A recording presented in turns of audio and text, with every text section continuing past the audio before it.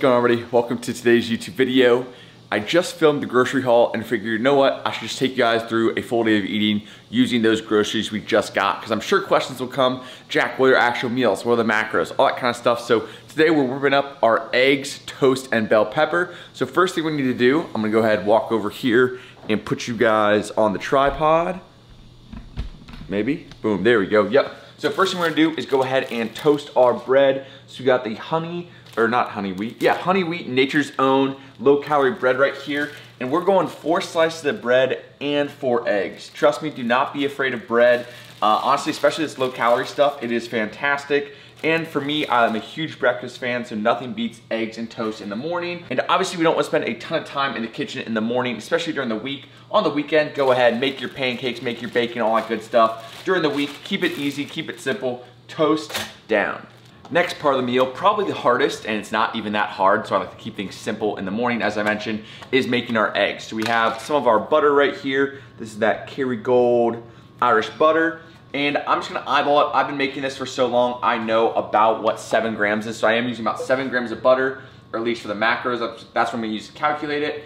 I know how far that goes. Once again, butter, if you're on a cut, I'd probably measure it pretty closely.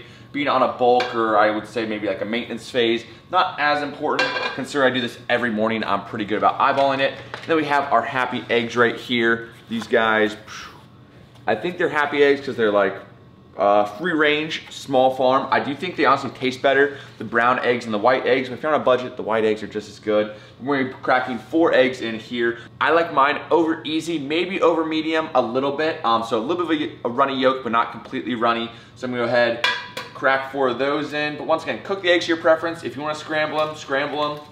If you want to make an omelet, sunny side up, over hard, whatever, just go ahead, do your thing. Make 4 eggs, we'll put that on the toast.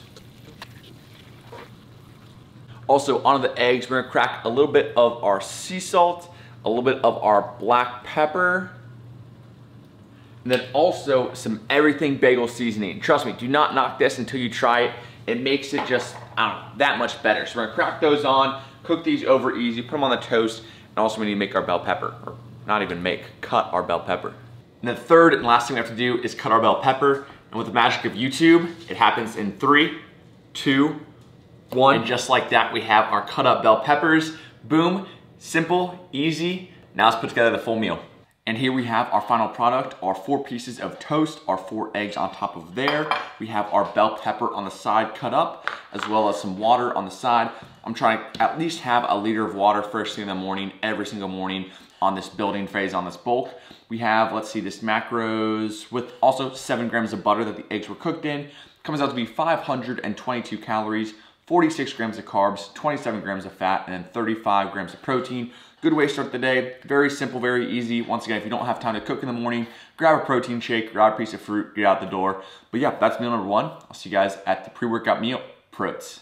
And here we are with meal number 2, or our pre-workout meal as well. We have our proteins right here. I've pretty much been having this almost for entire year straight. There was a short stint at the end of prep where I wasn't making this on a daily basis, but we're back. So this meal comes out to be also, I'm gonna add 1 Rice Krispie treat as a pre-workout snack, like I'll eat right before I go into the gym.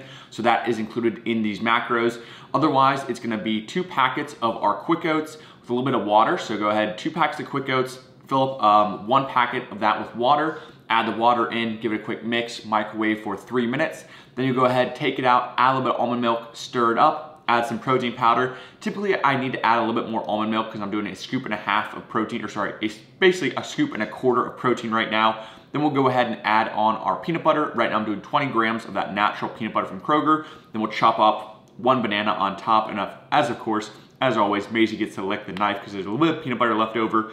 And yeah, once again, all of those ingredients for that meal here, plus the Rice Krispie treat, comes out to be 724 calories, 98 grams of carbs, 16 grams of fat, and 49 grams of protein. Once again, most of that protein coming from the protein powder, and then lots of carbs to fuel our workouts now that we can do that again, which is awesome. But yeah, that is meal number 2, our pre-workout meal. And I'll show you guys the pre-workout I'm using as far as, yeah, pre-workout caffeine before the workout as well. Now we're about to head to the gym, so we're gonna put together our pre-workout. First off, we're gonna have the Rice Krispie treat, as I mentioned. from our pre-workout meal, the macros included in that guy. This I'll go ahead and store for later, and that was not part of the grocery haul. When I do buy Rice Krispie treats, they sell them in like bulk boxes, like 40. So when I buy one, it lasts me almost like 2 months because I'm not having one every single day since I don't work out every day. I just have them when I work out. Also, we have our pre-workout. Pro tip, if you can see, add ice in your pre-workout. That is, once again, probably the only way I will ever have pre-workout. It just makes it like a colder, refreshing drink. And we're going with the bulk pre-workout right here from Transparent Labs. This is their strawberry, watermelon peach, which is the refreshing one of their newer flavors as well. And I will say, it's nice to kind of change things up a little bit because I'll say it, I was abusing energy drinks on prep. And honestly, that's probably why my grocery bill was a little bit cheaper than I thought, because I'm not buying like Monsters and Reigns every time I go to the grocery store now.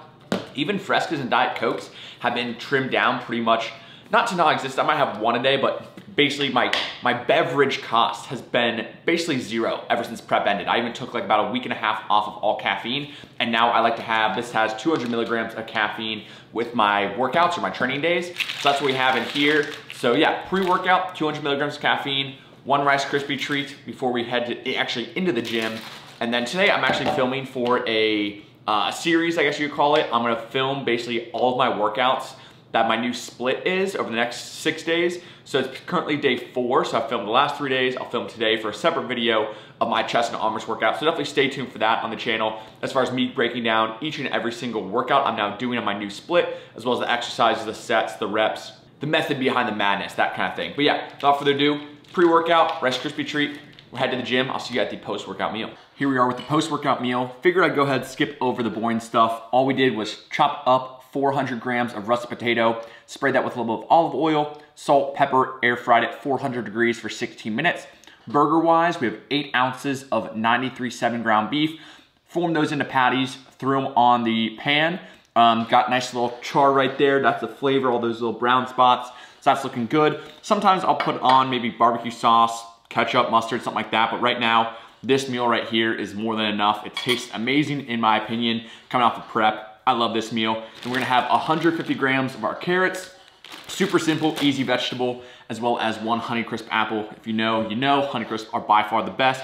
This meal comes out to be 828 calories, 112 grams of carbs, only 19 grams of fat, and then 56 grams of protein. Keep things simple. I think that's one thing that I want to stress moving forward is, yes, I'll have dinner, which you guys will see later on is a recipe I made, and I'll kind of be creative with dinner. But as far as breakfast, pre-workout, and post-workout, I like to keep things simple. Keep the decision fatigue down. I already know what I'm eating. I know that's going to be beneficial for my workouts, my physique, my energy, all that kind of stuff. And in my opinion, it tastes really good. Keep it simple, keep it whole foods, and you'll be good to go and have some, I guess, splurging around dinner time on the weekend, stuff like that. But Monday, keep it simple, keep it basic, and this is what we're having for our post-workout meal. I'll see you guys at dinner time. Here we have our 4th and final meal of the day, and this is something I actually made a couple days ago, and it's already out on the channel. It's a lasagna soup. So you go back, I think, probably 2 videos now to my high-protein soups recipe. I did a chicken tortellini soup, and then our lasagna soup. I will say, this has thickened up a little bit in the fridge. It was a little bit more soup-like when I filmed that video when it was first made. It has looked like it congealed and became basically deconstructed lasagna in the meantime. Give you guys a quick close-up. Hopefully you guys can see that. I mean, smells absolutely delicious, looks amazing, and I know it's gonna taste great because I've already had this. I think this is my 3rd day in a row now. But this meal, so when I made the recipe, once again, go check out that video, has all the ingredients, all the instructions, macros for the entire pot, as well as what I'm gonna call 1/6 serving. I'm gonna estimate this. This is a little bit more than 1/6. I'm gonna say this is probably I would say 1.5 servings. So if you go back to that video, do 1/6 as a serving. This is probably 1.5 of those. So the macros for this meal, what I'm gonna call 1.5 servings, is gonna be 739 calories, 59 grams of carbs, 22 grams of fat, and 66 grams of protein. The protein's obviously coming from a combination of the chicken stock, but mostly the ground turkey we put in there. And you can use ground beef, you can use some sort of like Italian sausage, whatever you want, pick your meat, but go check out that video for the full recipe. That's the macros there, so that's meal number 4. And also we get some dessert. So this was not a part of the grocery haul, but this is something where I have a lot of, honestly, sweet treats left over from my, what we'll call my post-show binge or my cheat day, as far as ice cream. And this was something I had in that video. I absolutely love these Oreo bars. They are so good, and they're only 190 calories. And I'm basically telling myself, honestly, post-prep, we're not now in the off season or quote unquote bulking season, I'm gonna give myself a little dessert at the end of each day.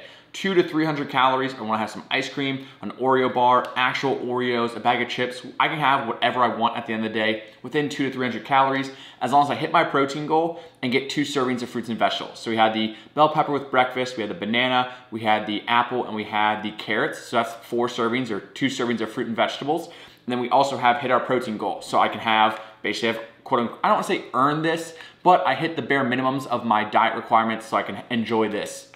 I think that's another big thing. I think a lot of people overanalyze stuff, but this Oreo bar real quick comes out to be 190 calories, 22 grams of carbs, 11 grams of fat, and then 1 gram of protein. That brings our day total to 3,003 calories, 337 grams of carbs, 95 grams of fat, and 207 grams of protein, which blew my protein goal out of the water. My protein goal right now is just 150 to 160. Obviously, if I go over, it's not a bad thing. It's just my minimum is 150. If I get to 200, 180, whatever it is, as long as I get at least 150, that's my goal each day. Typically, when I do eat more calories, my protein just kind of naturally creeps up because I do tend to pick a little bit more leaner, higher protein items.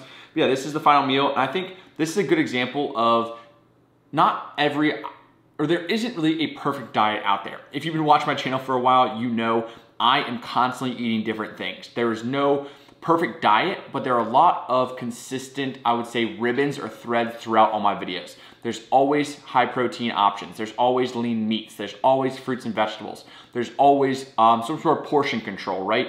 I'm not having 5 of these, I'm gonna have 1. Or with our pasta here, I went with a lean ground turkey rather than a super high fatty sausage. Stuff like that where I don't think there's a perfect diet. And I think people need to stop looking for the perfect diet and start looking for what we'll call like the good guidelines to have. Hitting your protein intake, making sure you got fruits and vegetables, making sure you get fiber, making sure you start your day off with some proteins, and eat foods you enjoy.